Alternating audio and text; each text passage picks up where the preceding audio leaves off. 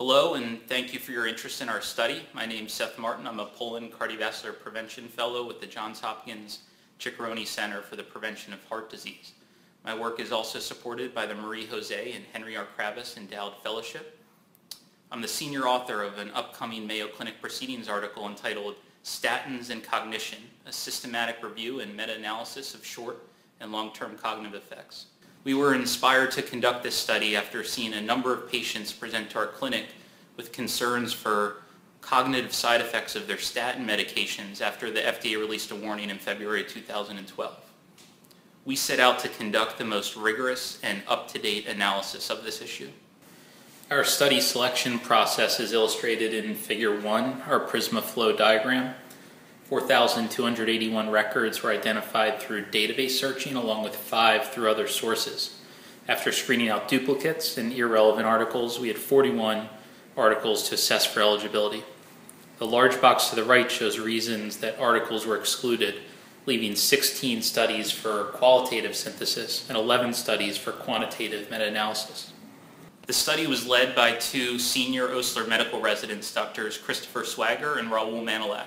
I'd like to turn it over to them now. Figure 2b, forest plot of quantitative synthesis for short-term cognition, is a representation of the analysis that we performed on the data provided from 3 identified studies.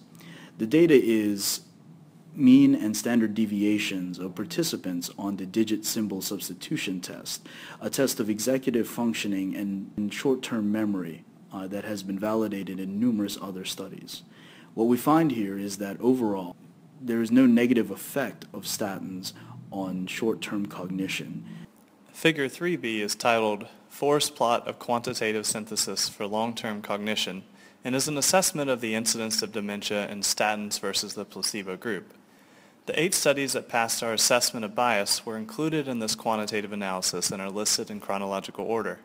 The hazard ratios were calculated independently when possible from the data provided by each individual cohort. The weights were determined from the standard error. The total hazard ratio is 0.71, with a 95% confidence interval extending from 0.61 to 0.82.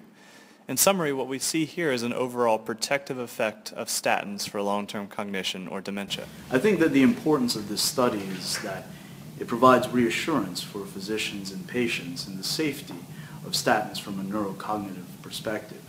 While we can't rule out the rare circumstance in which a patient may have memory loss or difficulties with their cognitive function while taking statins, for the vast majority of patients it is a safe and reliable as well as a valuable option to manage their cardiovascular risk factors. Should a patient have issues with their short-term cognition, they should work with their physician to try to figure out whether or not statins truly were the cause or whether or not there may be other medications or other conditions that may be the culprit in their particular case. Objective outcome measures and clear taxonomy should be utilized as proposed by this review. For the prevention of dementia, we recognize the difficulty in conducting a large randomized trial, including the ethical constraints of withholding statin therapy, as well as the long length of follow-up needed to conclusively demonstrate this hypothesis.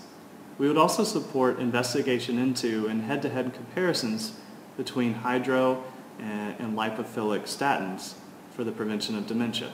In conclusion, our study found no detriments on short-term cognition and instead found a protective effect against dementia or long-term cognition. Given the enormous proof in the literature on the protective effect of statin therapy on cardiovascular disease, we feel that patients and physicians can continue with comfort under the current practice guidelines. Drs. Swagger, Manilak, Blaha, Blumenthal, and myself would like to thank the Mayo Clinic Proceedings. We'd like to thank you for viewing this video, and we'd like to invite you to examine our article in detail, including the formal assessments of bias of individual studies.